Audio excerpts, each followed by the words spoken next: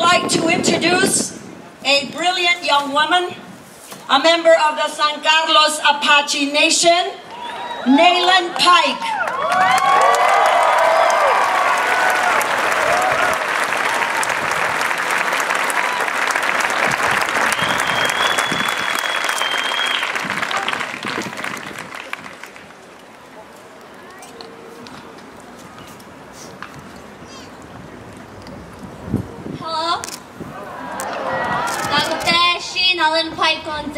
She San Carlos Golillo, she Chiricahua Apache. Hello, my name is Nayland Pike. I'm enrolled in the San Carlos Apache tribe, but I am Chiricahua Apache.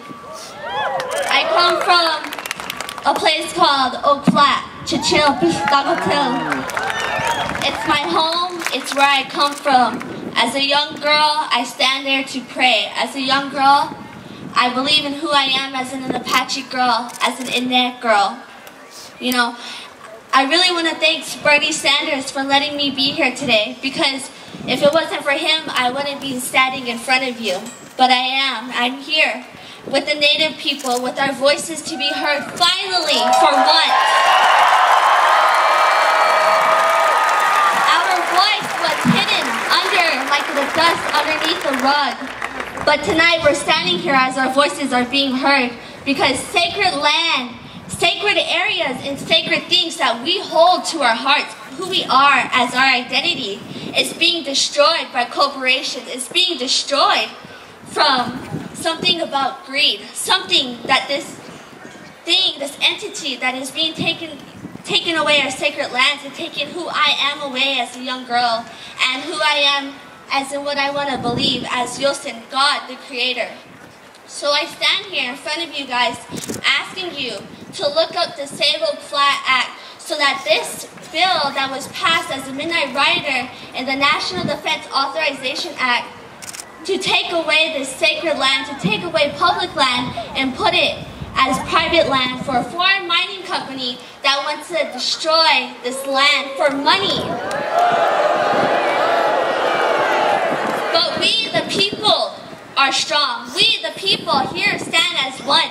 We are in a new era where we don't look at each other as different color, because we are all human beings. We are all children of God. So I am here standing with each and every one of you, because I am standing with Bernie Sanders, who supports this, who supports our people and supports the people, so that our voices will be heard in this country, because this is what this country is about.